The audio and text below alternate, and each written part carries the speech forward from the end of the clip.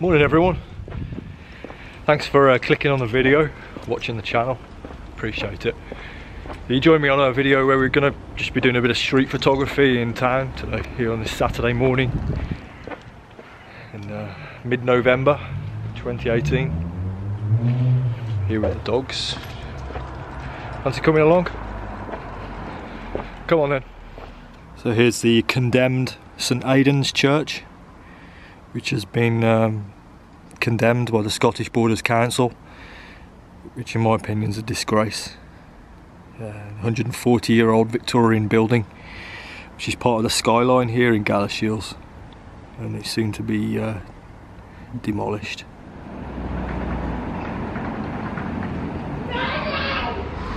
Yeah, this is a useful tool if you've got a bike and you've got a problem with it. They supply a pump and a whole plethora of tools. Allen keys, pliers, chain link tool, levers to take off tyres. Awesome.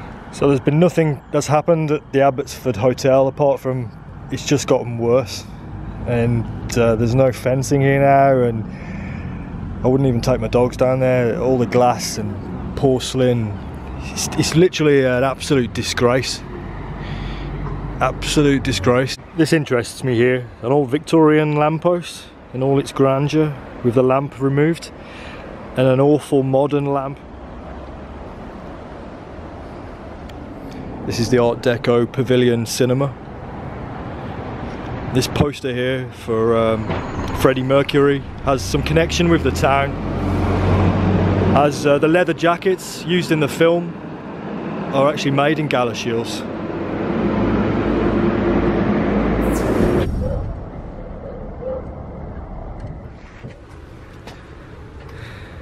It turned out to be an absolutely beautiful afternoon. So I brought the drone with me, and we're heading up to Gala Hill, which is just behind me here.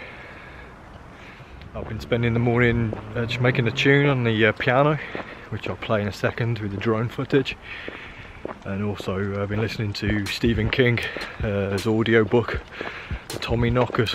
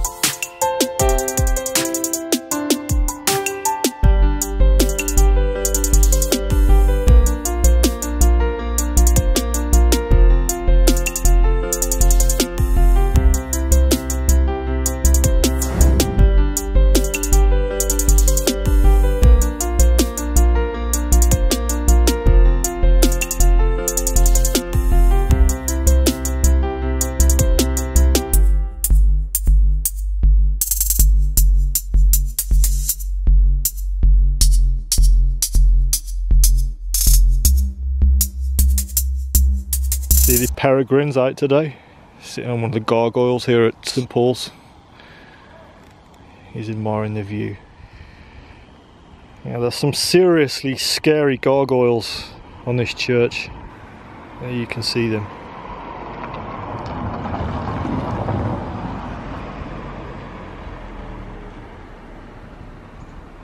Yeah, very scary.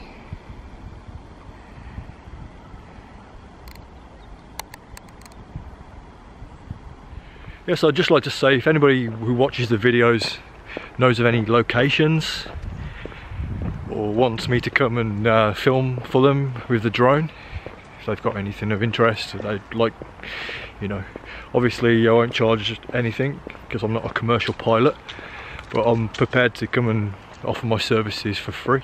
Yeah, leave a comment or contact me. I'll leave my email in the description below. Never actually understand why people burn the insides of trees out. To me it seems quite an evil sort of thing to do, really. Why would you want to burn the inside of a tree? Yeah, if anybody knows why people burn the insides of tree trunks out, because I see quite a lot of it around here, which is a shame, because I think it compromises the tree. But yeah, leave me a comment below, let me know. Yeah, so it's one of those beautiful still afternoons, perfect for flying drones, apart from the light being quite harsh. I haven't got an ND filter for the drone, so the difference between the sky and the ground, being the sky being really light and the ground being dark, sort of throws the exposure off on the camera. So if you've ever seen that film The Poltergeist, Steven Spielberg, this tree reminds me of the tree out of Poltergeist. Check out this here. It's like a gargoyle. Here's another fabulous oak tree.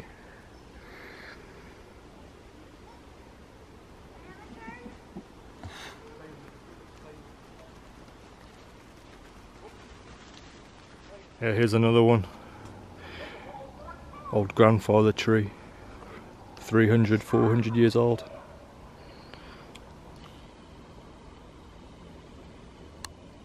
Oh, I've just noticed this. What absolute fucking idiot has done this? Somebody called Mark. Man, you should be ashamed of yourself, man. That's terrible. That's been recently done as well. How awful.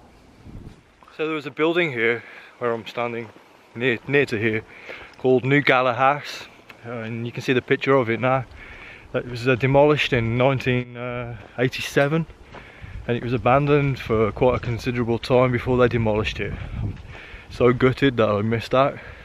Yeah, okay, so you can see one of the raised banks here, and what looks like possibly could be an old basement or a cellar that's capped off with looks like modern concrete, because the house was built with old stone.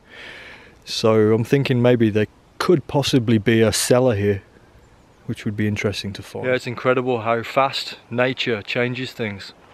So this would have been one of the main roads to the house. It's lined with absolutely fantastic trees. I mean, just look at this one, how wide the trunk is.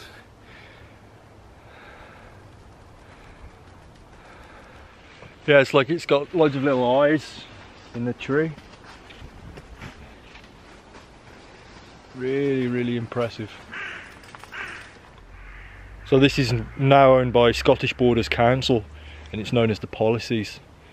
But it would have been a fantastic garden for the old house that was here. I'd love to know the story of why it became abandoned. I suspect they just ran out of money. The place was just left, which is what happens to a lot of places.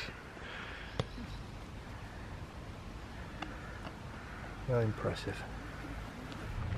Yeah, so that's it from me and the dogs. I'll catch you on the next one, yeah? Ta-ra.